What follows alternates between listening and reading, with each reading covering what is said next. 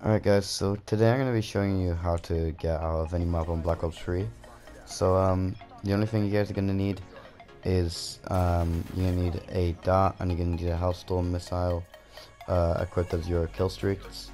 Now you want to get your kill streaks, and basically the best way of doing this is by putting it on domination, turning the time down to cap a flag, and then you and your friend just keep recapping the flag, and also have the score turned up. Now what you guys are gonna want to do, pull out your dart, hover over the missile, then you're gonna want to throw your dart and pull out the missile the second you throw your dart. You want to crash your Hellstorm missile straight into yourself so it kills you. This will put you into your dart, but now you want to throw a Semtex to the floor and pull out your Hellstorm again.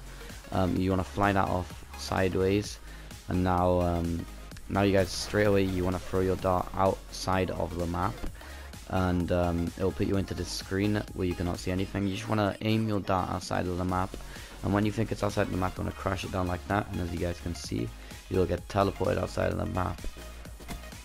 Alright guys, so I slowed down the clip so you guys can get a more understanding of this glitch. So basically what you guys are going to want to do, you're going to want to pull out your dart.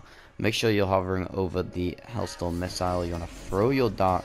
The second you throw your dart, you want to pull out that Hellstorm missile. Now straight away you want to fly your Hellstorm missile straight down into you so that it will end up killing you, as you guys can see right here.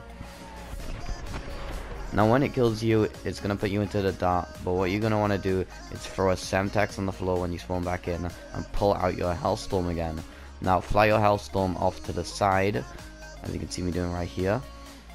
Now right here, as you can see, I'm flying it off to the side. Now it will put you back onto the map. Now you're going to want to pull out your dart, throw your dart outside of the map. Now you want to control your dart, as you can see in the top left on the map. It will put you into the screen, but you can look on the map and you can see the dart icon. You want to fly that outside of the map, but when you think you're far enough outside, you want to crush that down outside of the map into something, into the floor, and as you guys can see, it will teleport you wherever your dart landed.